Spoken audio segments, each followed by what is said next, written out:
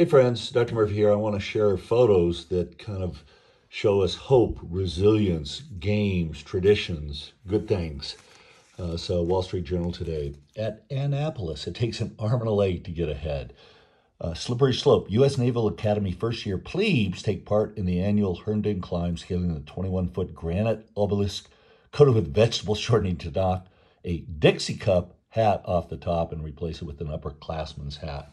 So our nephew got to participate in this, and he's now doing the Tom Cruise thing in Top Gun Maverick. But boy, he told us about this tradition. It was wonderful.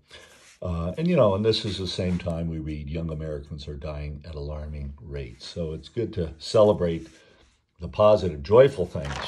Then over here, Medals of Valor awarded. This is President Biden recognizing these police officers for their courage and heroism.